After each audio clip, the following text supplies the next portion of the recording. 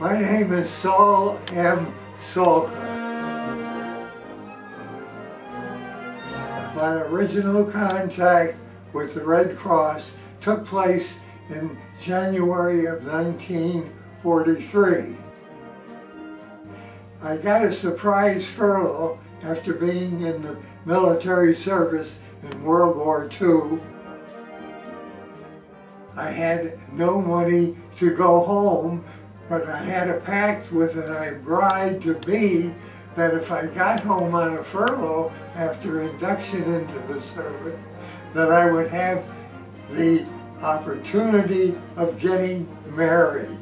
Well, I had no money. I rushed to the Red Cross. The Red Cross provided me instantaneously with $75, which gave me the opportunity of the train fare and so forth to go home.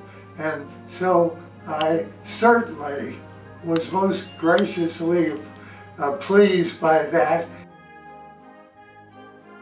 I used my retirement funds for charitable donations because so far in my life I've been able to support myself from my hard work and also from investments. And as a result of that, my retirement funds go to different charities.